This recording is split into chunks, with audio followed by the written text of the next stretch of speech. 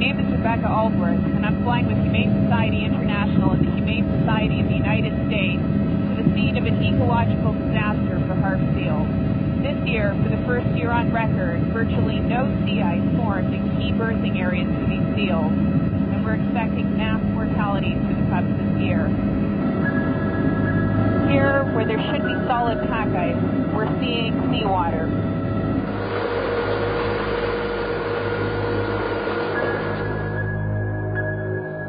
This is my 12th year out here in the Gulf of St. Lawrence, and it amazes me when I look around and see what is here this year.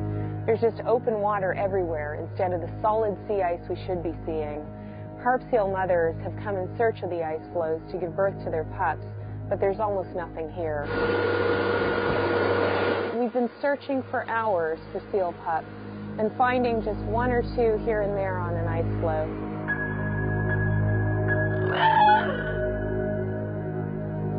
We found this little pup here on this tiny pan of ice. It's tragic to know that over the next few weeks, currents and winter storms are going to rip this fragile ice apart, and pups just like this one stand no chance of survival.